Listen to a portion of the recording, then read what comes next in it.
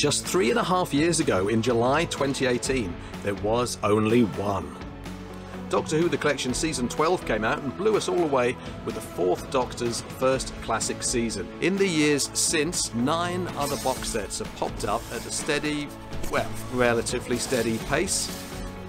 And now we have 10. So, when exactly is the next box set, Season 22, coming out, and what's going to be next on these shelves after that? You know what? Why don't we just stop for a moment, take a deep breath, and celebrate the first 10 collection sets? I mean, obviously, when I say that, I mean let's rank them at breakneck speed right now. Now, I spent quite a bit of time trying to figure out exactly how to judge these things. On which basis should I judge them? Should I do it in a holistic way, taking into account the serials, the special features, and the artwork? At one point, I even started writing index cards for each set, and then I realised I didn't have time and it was a bit ridiculous. So I'm going to judge these sets quite simply on which are my favourites. But at the end of the video, I'm also going to hand out 2 extra awards, one for Best Special Features and the other for Best Artwork. Number 10 is Trial of a Time Lord, aka Season 23. Oh, poor Trial of a Time Lord. I know. But just because this is at the bottom of the list doesn't mean it's terrible. I've always had a soft spot for Trial. I like its epic ambition. And there are some real quality special features in here, including the writer's room, which we sadly haven't seen too much of since. This is the one in which Eric Saywood and Christopher H. Bidmead go head to head over the pub table. There's also the Doctor Who cookbook revisited and the Doctor's table, in which Colin Baker has some friends over for dinner. Plus a really good Matthew Sweet interview with Bonnie Langford. So it may be at the bottom of the list, but it's a really strong box set. Number 9, Season 24. Now, I'd certainly be lying if I said that this set contains some of my favourite stories of classic Doctor Who. But once again, this is a beautifully well-rounded package. There's an overview feature about the making of Season 24, a brand new making of for Delta and the Bannermen. I mean, I'd rather that money went to a new making of documentary for the Horns of Nimon or the Deadly Assassin, but I'm also aware it doesn't work like that. And Matthew Sweet talks to the 7th Doctor about his life and career. Number 8, Season 26. There's some fine stories in here like The Curse of Fenric and Ghostlight, and there are some seriously chunky special features packed into these 7 discs, with several extended or alternate edits. It's a real delight for the 7th Doctor enthusiast. By the way, before we get to number 7, let me tell you that I made a page on my site that gathers together all the collection box sets into one place, along with various details including the serials and links to my unboxing videos. Wow, yeah, when Season 10 is at number 7 in this list, you know that there have been some incredible box sets released so far in this series. Season 10 includes some real bangers like the 3 Doctors and the Green Death, and there's quite a few special features on this one, including a really nice 90-minute documentary about the Pertwee era called The Third Man with Stephen Moffat and Mark Gatiss. And then there's the featurette Keeping Up with the Joneses, in which Katie Manning and Stuart Bevan return to Wales to relive the Green Death. So once again, a pretty essential box set, I'm saying. Almost halfway there now. Number 6 is Season 17. Oh, I love some of the serials on this. There's The Horns of Nimon, one of my favourites, and City of Death, a classic that most people can agree on, plus 3 versions of Shada. There are some lovely special features on this, some really good Douglas Adams stuff, and a really funny Tom Baker appearance at a convention, but no making of for The Horns of Nimon. Now that we're halfway through the list, let me shock and surprise you by telling you which of the collection sets has the thickest spine.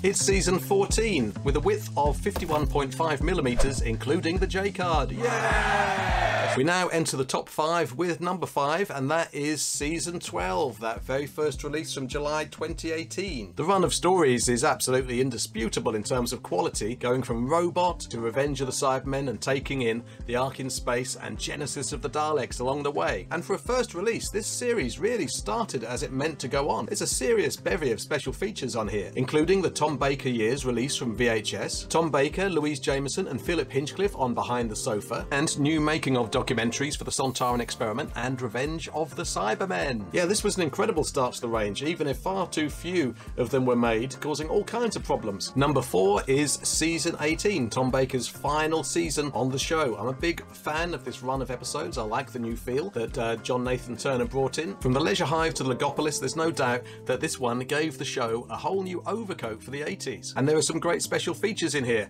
Weekend with Waterhouse, need I say more? Oh, you want more? Okay, well, there's the the season 18 writers discussing their work in the writer's room, a new Logopolis making of documentary, and new updated special effects for that same serial. Yeah, this is a really good one. Number 3 is season 8, a lovely slice of vintage Pertwee with Axons, Autons, and Daemons, the unholy trinity. There's great special features on here, and in particular 3 documentaries by Chris Chapman, namely The Direct Route, Devil's Weekend, and Terrence and Me. And by the way, I did an extensive interview with Chris Chapman, which you can find in its very own playlist on this channel. I'll put a link on screen at the end of this video. Those documentaries are fantastic. I think Terrence and Me, in particular with Frank Skinner, is a real winner and one of the best that this series of box sets has ever seen. And then of course you've got Autons, Axons, and Daemons. Oh my, what a killer set. Only 2 left now, so which is going to be number 2? Well, it's season 19.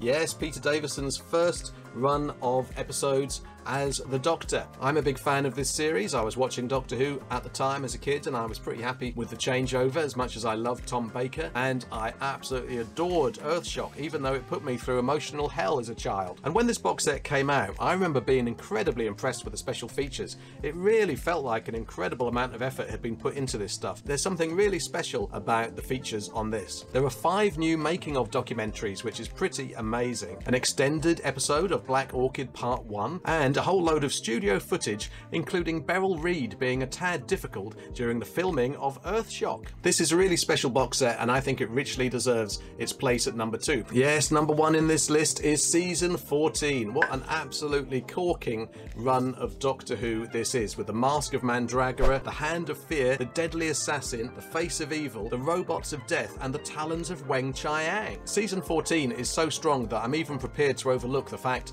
that there isn't a new Deadly Assassin feature on here, which is a real shame. Nevertheless, there's a wonderful feature on here from Chris Chapman celebrating Sarah Jane the character and Elizabeth Sladen the actress. There's the entire 1977 documentary Who's Doctor Who, which carries a lot of nostalgic value for me, plus a documentary about that documentary, and Matthew Sweet talking to Philip Hinchcliffe. To be honest, even though there's some amazing special features on this, in terms of quantity of them, there possibly aren't so many as there are on other box sets, but it's the sheer power of season 14 in terms of the serials that drives this all the way to number 1. So I did say I was going to give a special award for special features, and that gong goes to season 26 with all its extended and alternative versions of the serials, and things like a brand new Curse of Fenric documentary, 1 hour long, and a great documentary that I forgot to mention earlier about the life of John Nathan Turner. So yeah, I think there's so much stuff. I mean, look at the list. It's kind of indisputable, really. Season 26 wins, I think, in terms of the sheer quantity and value and quality as well of the special features. So which box has the best artwork? You know, if it wasn't for the Master being conspicuously missing from the cover of season 14, then that one might well have got the prize, because it's otherwise absolutely gorgeous. This is really difficult. All of Lee Binding's covers for this collection series are superb, and as you can see with the forthcoming season 22, the artwork's only getting better, but I think this one might be my favourite. Yeah, season 8. I think it's the lovely fire-like glow in here, and that array of absolutely vintage foes that really takes the cake. What do you think? Tell me down in comments. Click here and you'll find a playlist of all my Doctor Who The Collection unboxing videos. And if you click here, you'll see my series of interviews with Chris Chapman about his documentaries for season 8. Thanks for watching. Hit like if you enjoyed it, and hit subscribe for a new video every week from me.